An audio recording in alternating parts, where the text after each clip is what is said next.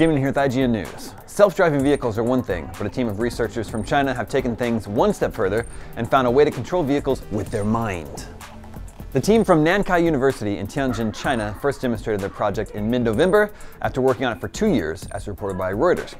Using a wireless headset that utilizes 16 EEG sensors and a program developed to choose and translate the necessary signals, a car can be told to move forwards, go backwards, stop, and lock or unlock itself.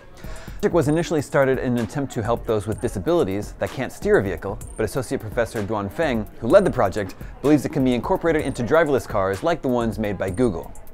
Feng explained, "Driverless cars' further development can bring more benefits to us since we can better realize functions related to brain control with the help of the driverless cars platform.